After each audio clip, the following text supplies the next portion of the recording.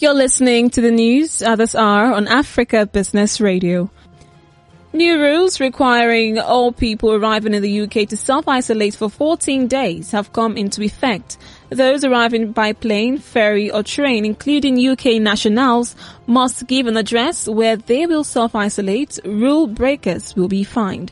Home Secretary Priti Patel has said laws were designed to prevent a second wave of coronavirus. The boss of Ryanair, however, said the rules are a political stunt and are not a quarantine.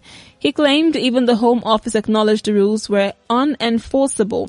Mr. O'Leary warned of devastation, as some industries have warned they will be severely impacted by the rules. And that was the news at this time on Africa Business Radio. You can continue to listen live online at www.africabusinessradio.com or via our mobile app.